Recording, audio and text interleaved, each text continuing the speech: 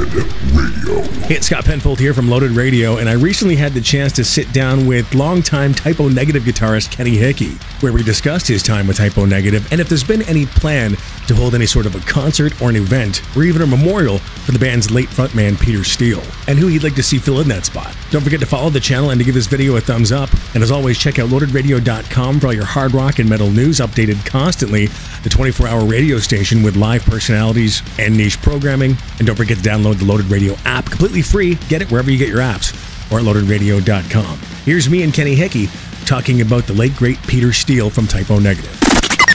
Does it amaze you that Typo Negative is still so popular today? Yeah, I mean, it's not surprising. I'm very grateful for it. Yep.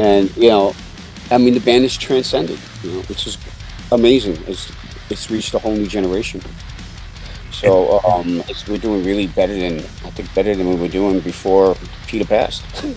Yeah, got a whole resurgence on it, which is good. It's a testament to the work we put into it and the honesty we put into it, the years of sweat, and it's the music. There was realism to the music, Still talk to Josh Silver at all? Of course, he's my brother-in-law. He's married to my wife's sister. Oh, I see. I did not know that. Yeah. I've been in Staten Island now for like 20 years, and he's in Brooklyn, still in the same house.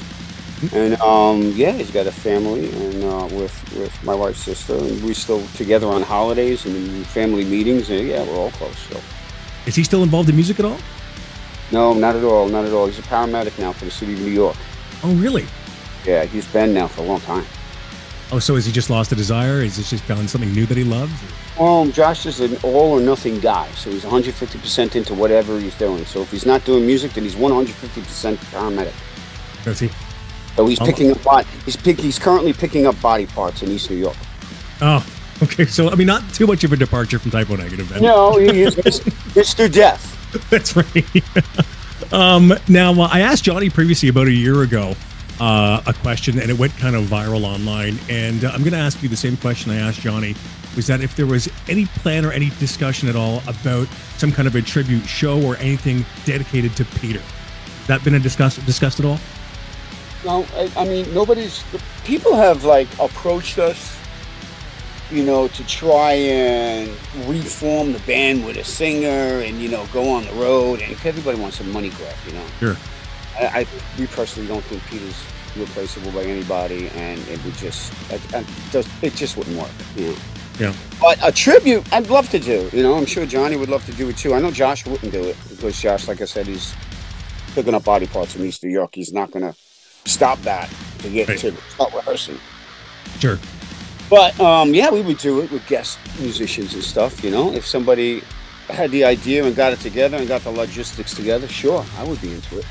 That would be awesome. And I remember when I asked Johnny about it as to who he would like to see step in for Peter, he had mentioned Ann Wilson from Heart as one person. Who's somebody that you would love to see maybe take on that position? Ann Wilson would be great, but she probably never heard of us. You never know, though. Yeah, you never know. But who's someone that you would like to see maybe step into that role for one night or for a few songs? Oh man, Axl Rose. Really? That would be different. Yeah. Seeing Axl Rose do "Love You to Death" would be very cool. Very fucking cool.